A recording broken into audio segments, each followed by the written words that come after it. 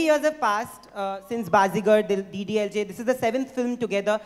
People have associated 2, 3, 4 adjectives to your pairing: magical, evergreen. But in an interview, Shahrukh sir, you said that you don't perceive your chemistry the way audiences do. My question to both of you: how do you guys perceive yourself on screen?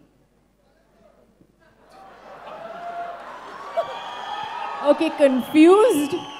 But I think the way I look at it, I'm like, oh wow, we've done such a good job and we've given such a great shot together. I think that's the way we look at it. We look at our work per se, and at least I do. What do you think?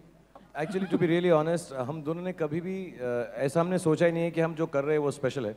I think just being ordinary about it makes it so special. Honestly, जब हम देखते भी हैं तो ऐसा लगता है अरे यार ये तो अच्छा हो गया यार. So we've never thought about it really. It's just, I wish over the years people have asked us so often about this chemistry and I had a different answer. But the genuine truth is, we just don't know. I think we just do it. I think the best part is we don't know how good we can be. I think that's why we look good.